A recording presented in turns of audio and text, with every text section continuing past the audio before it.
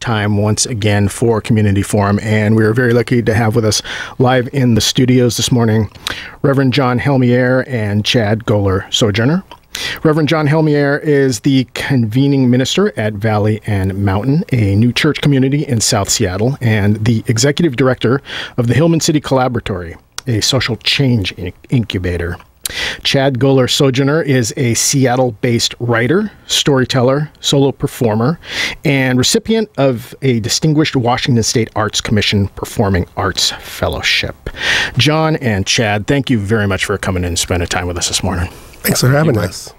So let's start out with Chad. You were the organizer 2 weeks ago, February 7th, of a march, for lack of a better title, called Walking While Black, that related to the arrest and video release of Mr. Wingate. Can you talk about your motivation in putting that together? Yeah, well, like most people, I saw the article in The Stranger and saw the video, and I was immediately just heartbroken. So a lot of my work, both as a writer and a performer, looks at the issue of race and policing. I'm the adopted child of white parents. I grew up in a white neighborhood, went to white schools, didn't really have a black friend until college. And so I was always protected under what I call this honorary white and suburban privilege. So I interacted with police as white suburban kids did. And so I know that's not the way the police interact. And so to be an adult and to see, like, you know, suddenly I'm an adult black male and therefore I'm inherently dangerous, and therefore, you know, by that, everything I carry is dangerous. This is a man who walks 10 miles a day, and he was using a putter as a cane. My father had a stroke in '79 when I was 8 years old, and never once has anybody ever thought his cane was a weapon. And so when I saw that, I was just heartbroken. And then I was more heartbroken when I saw how that played out. You know, there was no discernment. So you have this first officer who would later find out as racist and was posting racist things. But then you have this other officer who comes on scene and, in classic Seattle racism, addresses the elderly black guy as sir and then puts him in handcuffs. And then they go back to the station where one or two other officers co-sign it. And so suddenly he's in jail. This is a 69-year-old black man who came through Jim Crow, segregation, was in I believe, the Air Force for 30 years, drove a bus for 69, you know, salt of the earth. You couldn't find a better person. And now at 69, he's in the back of a paddy wagon and spending his first night in jail. It just broke my heart. And so I said, we have to do something to keep the awareness, because people will, you know, spin, and the story is already being spun. So that morning, Sean Whitcomb, I believe is his name, who's their spokesperson, you know, said, hey, we investigated it. We don't think it was race. We think if it was a white guy, the same thing would have happened. Excuse me. And then later that evening, we get those text screens from the officer. And then where was Sean? I'm like, hello, Sean. Where were you, Sean? Come, you know, where, you know, 4 hours ago, you know, where's your retraction? There was none, you know. She's on leave. And I think it's important because one of the things about those communities is they, like, seem really concerned. We're going to investigate. We have no idea what that means. People go away. And this is also a case that the city attorney got and charged him. And by their own admission, charged him based only on what the police report said, which is interesting. I was a paralegal for 15 years. That's not due diligence. I mean, the city attorney works with the police, but they're not the same organization. So here you had a racist cop who had nothing but contempt for black men, and there was nobody stopped. There was no discernment. Nobody stopped it all the way in. And then the city they want an award because they apologized and gave him his golf club back. Excuse me. So you organized the march after. Yes, because I'm sorry, I didn't even answer the original question. So I saw all that, and I organized the march for a couple reasons. One, to keep it so people keep talking about it, to show the absurdity of it. And I wanted to put a face to it. You know, the police are not the only people who believe that black people are inherently dangerous. I mean, that's not something exclusive to the police. I wanted people to see this man, to meet him, to come out and see his story, and to begin to question not only his story, but this happens all the time. As I said, had that been a 22-year-old black kid, we would have had a very different conversation. I also want people to know that, is it likely that maybe there's other people in jail, black men in jail, who did nothing, but also just got passed along? I mean, I would love to see all of her arrest records. I mean, I don't think that's too much. I would love to see all of her arrest records, what they were arrested, who the city or district attorney was, like how it mattered. You know, we have this Justice Department oversight, but like, that's kind of oversight. I mean, the fact that you said this, that you did this, because it's a truth or a lie. He either did it or he didn't. If we believe he didn't, that means she perjured and like filed a false report, which any of us we could go to jail for. So that's the first issue. You know, she just gets fired, she's lucky. And based on that report, everybody did things. And so that wouldn't be the first time that happened. So we did it to do that. We also did it to bring awareness to the fact that this is systemic. It's not just her. It's much bigger than her. That was the same week of the other guy in the East Precinct came out with this Facebook page that also had, well, actually, he offended everybody. I mean, he just had this it was a brilliant paragraph. I mean, like in one paragraph, he like took everybody down. Yeah, so that's basically why we did it. And, you know, we had a lot of different kinds of people there, which was good. Yeah, it was a powerful march. I was able to make it. And to see Mr. Wingate stand up and give a speech, you know, as an activist, I've seen a lot of people give speeches impassioned and sharing their big ideas and analyses of the world. Mr. Wingate was just standing there saying, I don't know, I still don't know what's going on. I still don't know why this happened. This doesn't make any sense. Months later, he's there just completely bamboozled by the situation. When you see him in the video sitting in the back of the paddy wagon of the police van, it is heartbreaking. So beyond just heart. Every time I saw that, I thought of like Martin in that Birmingham jail. And I mean, literally, I just saw this man who was just out for a walk. I mean, one of the fundamental things about being American is movement. And his movement was restricted because he was black, and he met this cop, and there was this intersection. And yeah, it was heartbreaking. Even if you look at the video of him at the march, he's like, I didn't do it. He still feels the need that we know you didn't do it, but you still feel the need that you have to say that. Because nobody believed you, but we believe you. He was justifying it, saying, I don't have any beef with the police department, so why would I be swinging a club at them? Yeah, he's needing to say that, even though it's on video. The video, thank God for the video, that it exonerated him. I remember when the story came out, because I heard about it from Dawn Mason, who's an elder in the Rainier Valley kind of neighborhood, a mentor of mine, and she let folks know, and I remember reading the story in the media, and it said, you know, an officer spotted a man swinging a golf club, banging a sign, and she had to stop him. He was a dangerous person. Thank God we have this video that shows what really went on. Otherwise, maybe nothing would have happened. And so when we talk about systemic failures, the officer wasn't disciplined until not only the video came out, but then there was a public outcry. And there was, you know, an organized response to that from the people. So what is heartening to see is that when people do cry out, and when people do organize together, that actual change begins to get made. But the failures are still systemic, and you know, if we want to talk about OPA, the Office of Professional Accountability for the police department, which is supposed to be the oversight body, there's a lot of work that needs to be done there. And Chief O'Toole has begun making some of those changes, but the statistics are still mind-bogglingly bad for that department. I actually added up the numbers the other day. They've published these reports from 2006 till 2012 that show how many complaints were brought to the police that people showed up for, so they dismiss all the ones that people don't show up for, which is a lot because people have to go to the police department to tell the police department that the police department hurt them, which is a ludicrous thing to do. But they finally moved OPA out of that police headquarters somewhere else just recently, which is a great win. But still, so they published these numbers, and I looked at the use of force cases, and they didn't put this straight out there, so I had to do some math. But only 1% of use of force claims, complaints, in those 2006 to 2012 that were brought, only 1% of those were actually found sustained.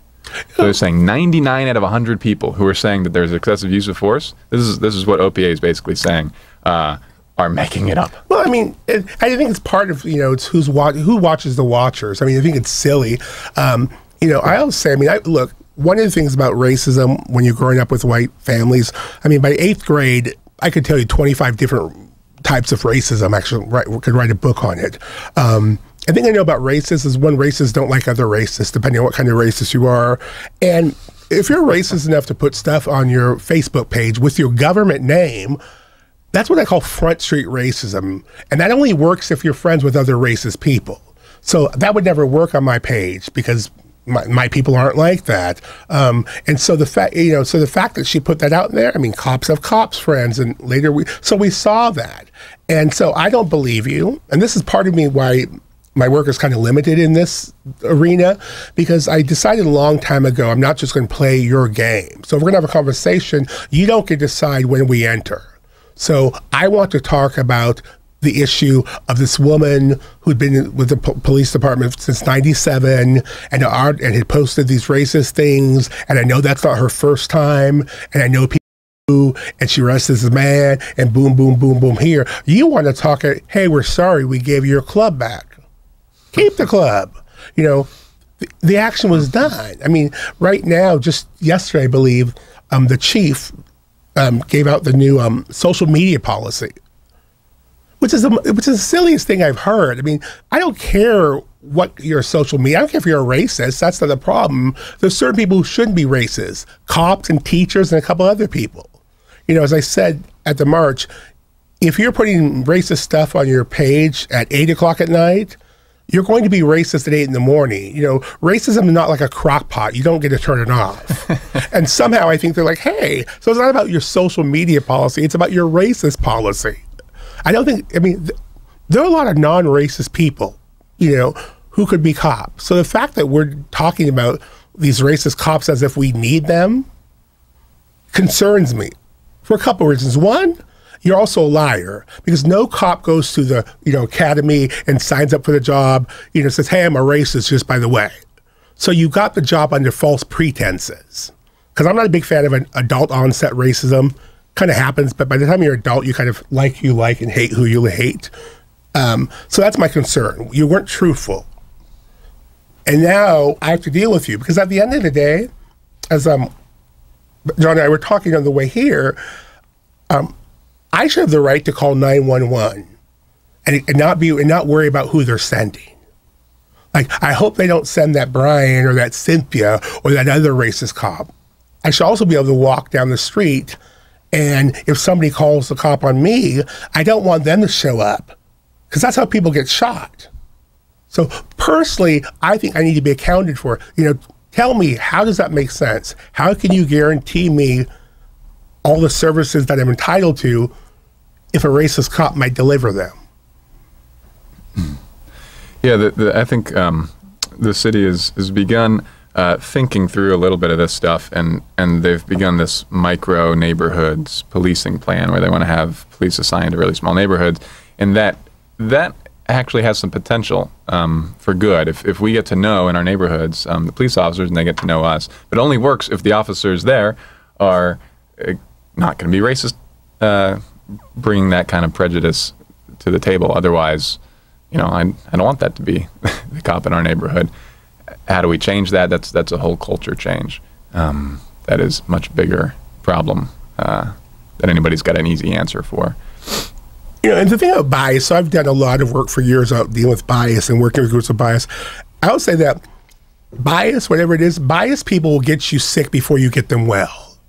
So you put one racist in a room of 10 people, and he or she will poison that well before those 10 people make him a non-racist. So that's my concern, is that you know, some of these people might not be, but suddenly you're telling jokes, you're doing this, you're going out. So, and also if there's no accountability for it, because it's also hard to do that too. So if we're working, you know, you're my supervisor and we're doing racist jokes and saying all this kind of stuff, and later you have to reprimand me for something.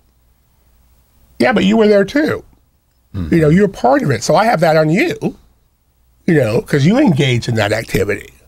And I think that's part of with this woman, this Whitlatch, Officer Whitlatch, is I think she's been filthy for a really long time. And I think they're really scared of that because she goes down, you know, like she could take everybody down. And we've been here for like 20 years almost. This is not new. So, yeah, I think that's one of their concerns. Or they would have let her go. I mean, she's just alive. If it wasn't, they would just like let her go, you know, because this is the first time, I would say this is the first time in the history of the internet that I've ever saw an incident with a white cop and a black man, and like 99% of the people were for the black man. It's never happened in the whole internet. I mean, I'm getting calls from all over the country, emails from all over the world, mostly from white people. And they, what? Like old white people too, you know, even conservative old white people.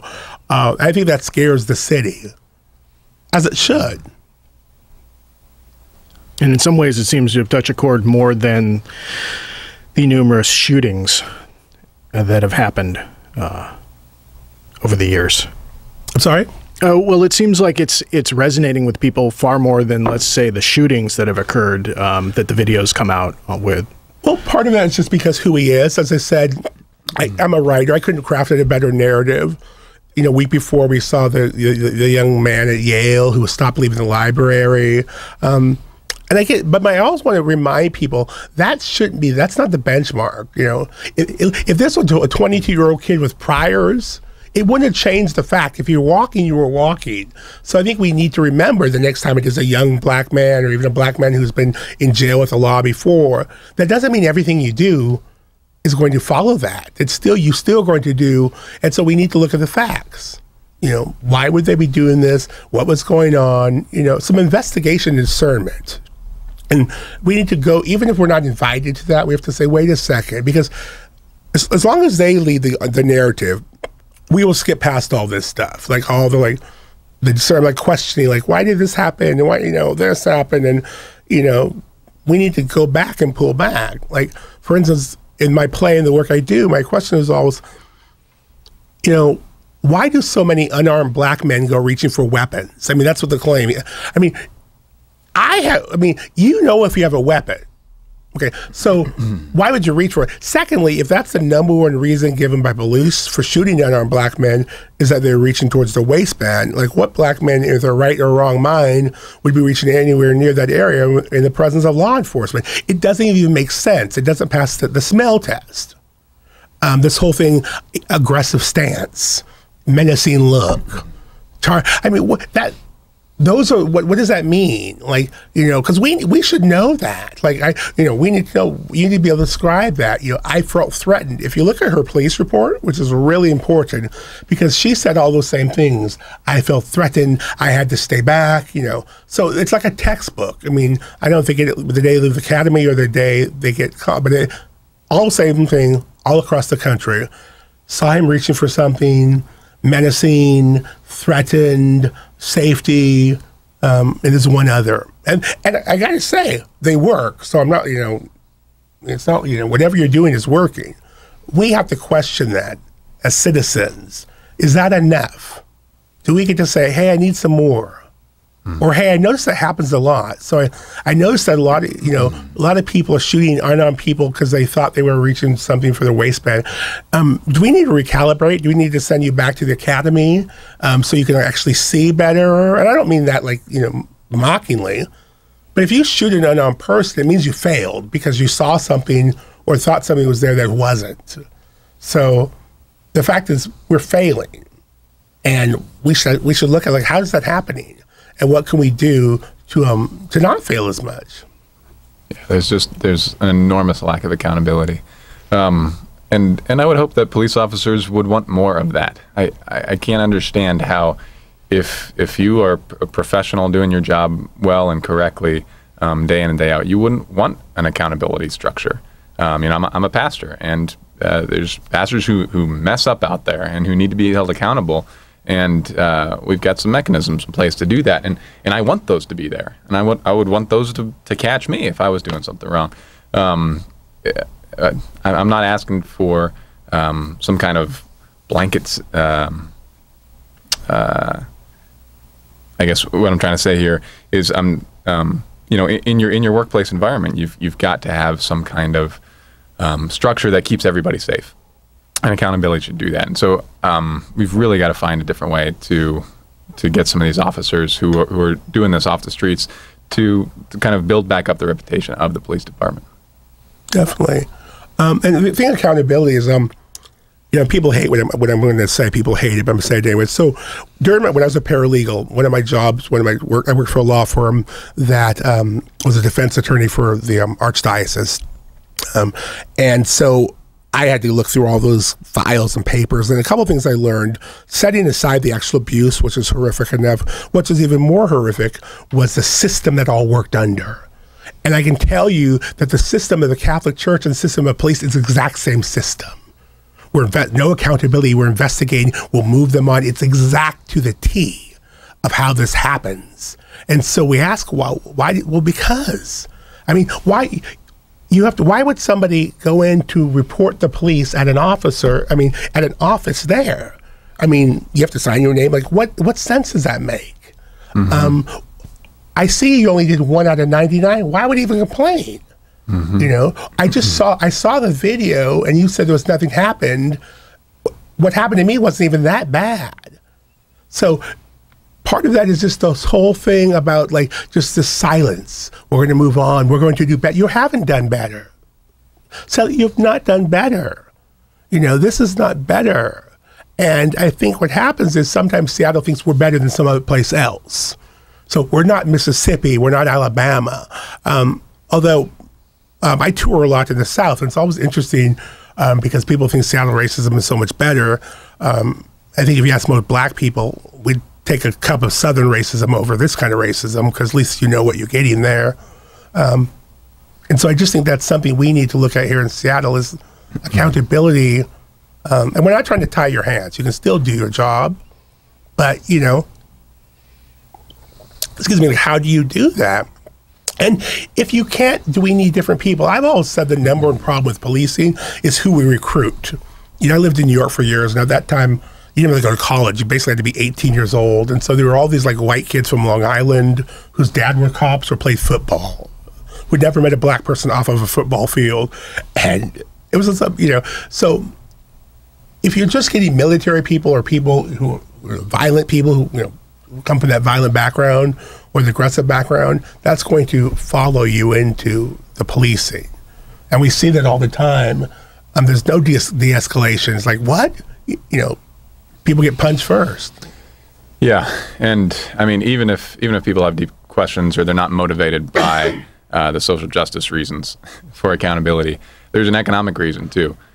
We've seen William Wingate's got a lawsuit. Jesse Hagopian, I don't know if I'm saying his name right, but who gave a speech on Black Lives Matter, and then an hour later was pepper sprayed while he was walking, minding his own business. That video's out there. Well, I filed a lawsuit against the city. I was beaten up a few years ago during an Occupy protest.